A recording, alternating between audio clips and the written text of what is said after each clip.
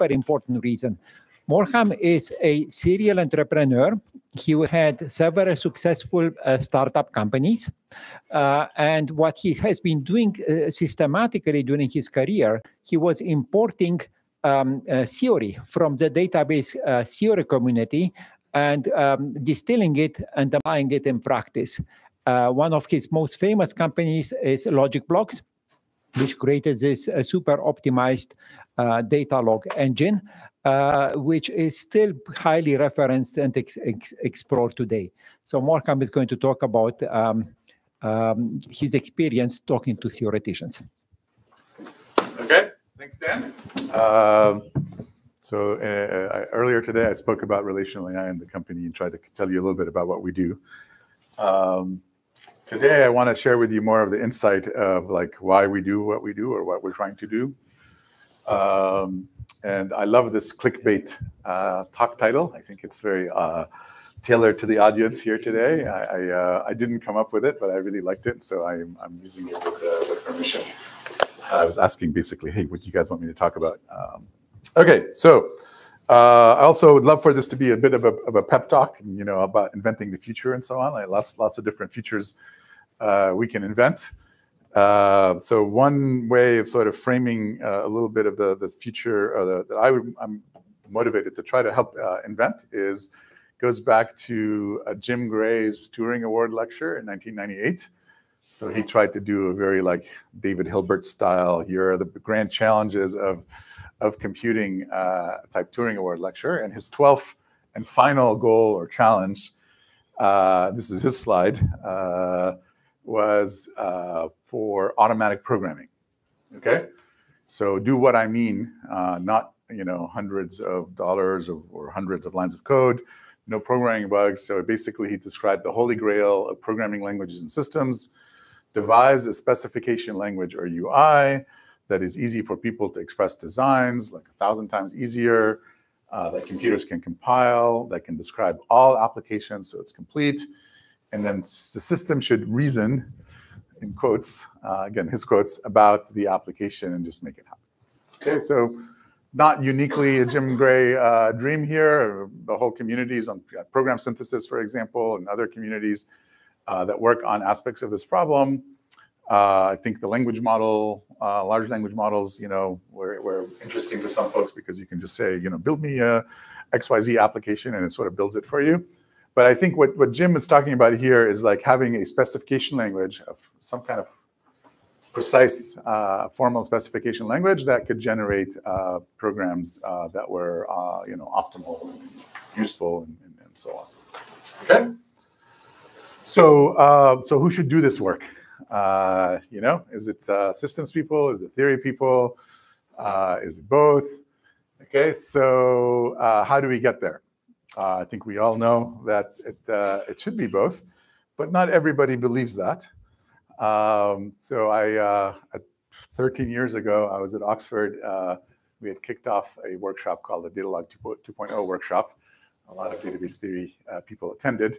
Not many database systems people showed up, and I endeared myself to the crowd by quoting Moshe Vardi in an article at Sigmod Record, and he said, I'm perfectly okay if someone says, very nice work, but if you can change it a little bit here, maybe it will fit better my needs, rather than you're wasting our time, you're wasting your time, stop bothering us, which I have to say very often what we were hearing. This is in the context of like the theory people in the community who are being told sometimes not so nicely that their work is not useful.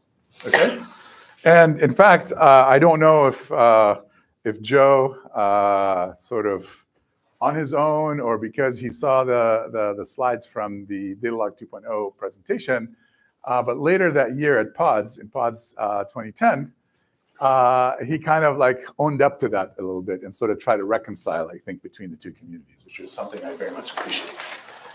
So this is, again, his slide, and he quoted himself and Michael Stonebreaker, another Turing Award winner, which will be a theme here, from a book it was a collection of basically important papers in the database realm called Readings in Database Systems. The third edition used to say something to the effect of no practical applications of recursive query recursive query theory have been found to date. I find it sad that the theory community is so disconnected from reality, they don't even know how their ideas are relevant. Okay. So I think this is what Moshe was talking about. I'm not entirely sure. And so I think, Joe was very gracious in that he pointed out how there were actually, in his experience, in his lab, in his research, over the last 7 years, they did a lot of really cool work with recursive query processing. Okay, so an attempt at sort of bridging the two communities and making sure that we all get along and we're all rowing in the same direction. All right, so some level the talk is about theory of people making a company viable or a company successful. I would argue there are whole industries, like there's a $100 billion plus industry called the database industry that was founded by theory people, okay? So today, all operational databases are relational, and we take that for granted, but that wasn't always the case. There were, before relational databases existed, for transactional workloads or LTP workloads or operational workloads, the real engineers used something called navigational databases. And you had data with pointers from one record to the next. And if you were a real engineer, you wrote COBOL and you navigated through these pointers and you programmed your way through the job. Okay, and so that was the dominant model. That was the model that all serious engineers worked with. And when the relational model came out, it wasn't really taken very seriously. In fact, in 1974 at SIGFIDET, these two gentlemen got together to have the great debate about the navigational databases versus relational databases. Navigational, again, is more procedural, more programming-oriented database systems. And at the time this happened, Charles Bachman was already a Turing Award winner, and Ted Codd was just a theory researcher buried in the bowels of IBM, very early on in his career, going up against the Turing Award winner, arguing for the relational model, okay? And the basic argument against the relational model is performance. It's impossible to implement this stuff in a scalable, performant way. And if you want to be efficient, you have to follow pointers around, right? And there's no magic compiler that's going to make query optimization work. So don't waste our time with that. And then the other argument, if you again read the stuff, it's all very well documented against the relational model is programmers won't get it because programmers want to write COBOL and follow pointers. Okay, and the essence of Ted's argument back was separation of what from how, the specification from how you achieve it actually creates more room for performance because you can now go search for the plan that gives you the best performance. And he's basically saying, programmers are prima donnas and, they're not who we should be caring about. We should be caring about end users and domain experts and so on. And they're the ones that don't want to learn computers, don't want to learn programming, and they just want to ask a question and get their answer. Okay? So who won? Commercially, at least, in industry. Well, we know who won. Oracle sort of was created to go after the operational or transactional workload. They actually, for a period in time, they weren't called Oracle. They were called Relational Software Inc. And at roughly the same time, the company that became Ingress was called Relational Technologies Inc. And at roughly the same time, the company that became Informix was called Relational Databases Inc. Because their interests were very aligned at the time because they were trying to establish the relational movement against people who wanted to follow pointers around. Okay? Now, eventually, the movement won out, and they all rebranded because it wasn't so much an argument anymore about whether you should do, you should implement transactional systems in relational databases. Okay? So the first time, at least I see this movie. Next time I saw this movie, it was in the context of analytical databases in the 90s. I was actually in this movie because there were raging debates about how to do analytics. Is the multidimensional array, or maybe the tensor, the basic building block for analytics, or should it be relations again? Okay, and the serious engineers were like, of course it's arrays. That's how we do high performance computing.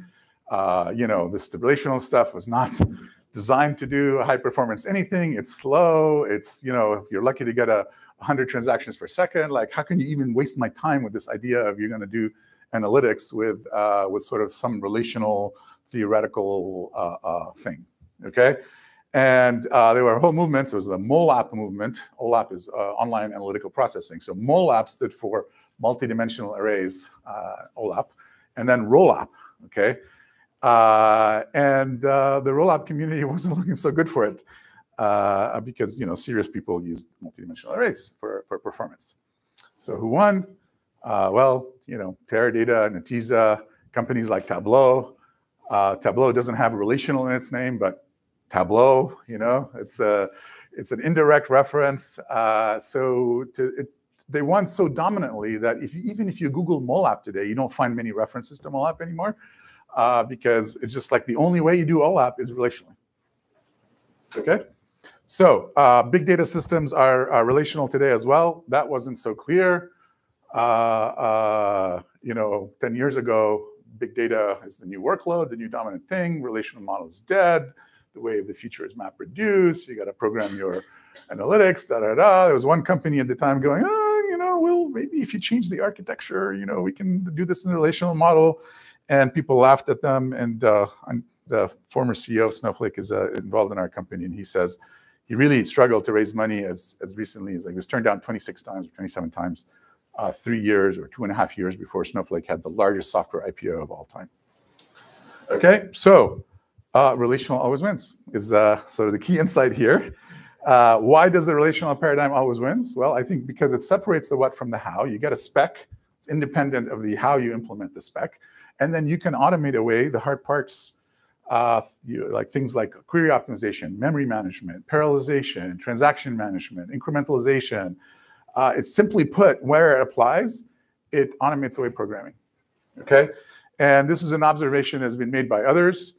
I found this sort of in the beginning of a book by Don Battori on software engineering matters. And he said the most significant advance in automatic programming is relational query optimization, ironically accomplished in the late 1970s. And again, talks about give me a spec and I will find you, automatically find you the implementation of that spec.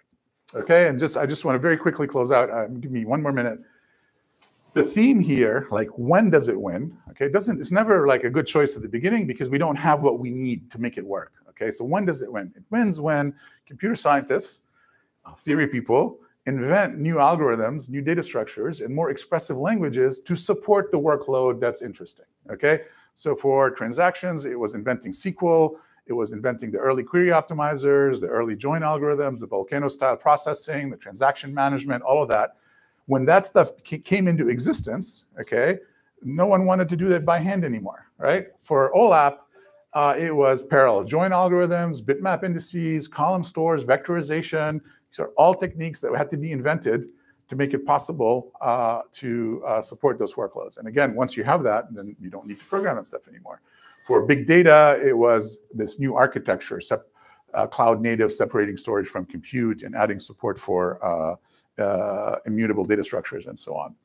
And so as new workloads emerge around intelligent applications and new things like that, I think there's a new generation of breakthroughs here that we're looking to take advantage of. Things like worst case optimal join algorithms, making it possible to efficiently run SQL queries with cyclic SQL queries, lots of self joins and things like that. I couldn't really do that before. Semantic query optimization, you heard Remy's talk earlier about how that can happen and how you can improve the asymptotics of query processing. Efficient incremental computation, you're going to hear from Mihai about techniques in that space. And new languages, like language that we're working on called REL, that makes that possible. New normal forms and so on. So I'll close by pointing out, this is a list from Hung, who's a colleague, along with Slavik and Mahmoud and lots of people here who are in the research network.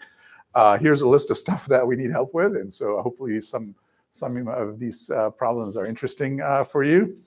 Here are the folks that we're currently working with, our friends in this community. I have a longer list, but these are people that we're actively engaged with right now. And you can see a lot of folks who come from the database theory community, algorithms community, and so on. We of course also work with systems people. Yeah, we'd love to all push in this direction. So thank you very much. Okay. Thank you, Molham. Maybe we take one question. Yes, Alon. When do relational systems lose? Well, they don't win when you don't have the algorithmic and data structure innovation. So I think we're getting to the point where really like all the major workloads actually can be implemented in a relational database. So like the architecture we've been dealing with the last 50 years, where you have every application developed partly in a, defined partly in a database and partly in some procedural programming language, was because the business logic, the semantics were not really easy to implement relationally. Okay, so now with these breakthroughs, I think most business logic can be implemented, and now we get to a point where end to end, you can define your whole application relationally and have the same kind of advantage that deep learning gave us with machine learning, right? Before deep learning, you used to have to do symbolic feature engineering by hand, and then you would do parameter learning with continuous optimization. And by making it all end-to-end differentiable, you can optimize across the whole thing and automate away the by hand stuff. So I think if you can define the whole application relationally end-to-end, you create opportunities for optimization across the whole thing that you just wouldn't be able to if you had some procedural thing that is not amenable to analysis. Okay, I think this is all the time we have. So let's thank Molham.